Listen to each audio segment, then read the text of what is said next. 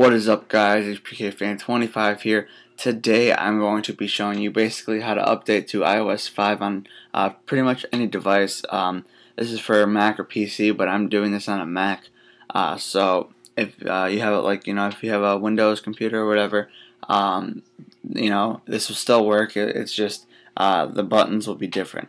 So first, what you want to do is you want to go to this website. I'll have the link down in the description.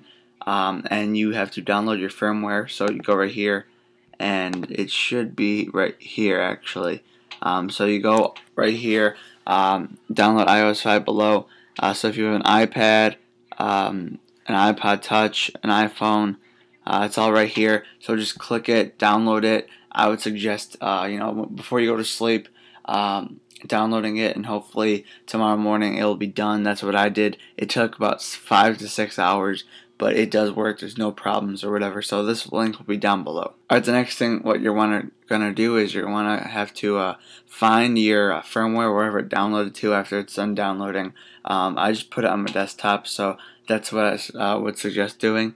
Then you're gonna go over here by the update restore stuff or whatever.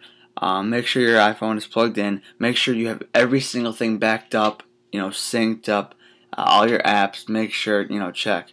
Then what you're going to do is, I'm not sure, I forgot what it was on Windows, but if you're on Mac, you're going to want to hold Option while you click Restore. So you hold Option and click Restore, and this little thing pops up right there, and you find your IPSW file or the firmware, and you press Open. And then it will say iTunes will erase and restore your iPod or your iPhone to iOS 5 and verify it with Apple. So it's going to restore. So as soon as it's done restoring, I will be back.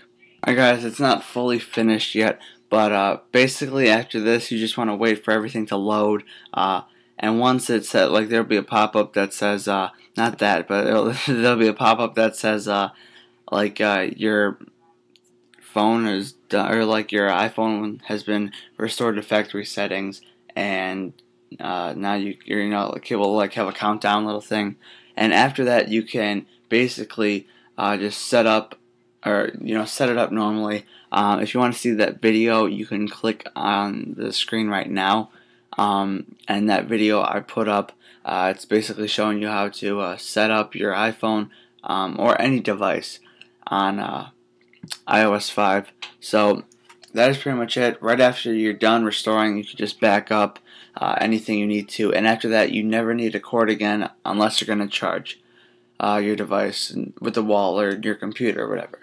So that is pretty much it, guys. Thanks for watching, and I will talk to you guys later.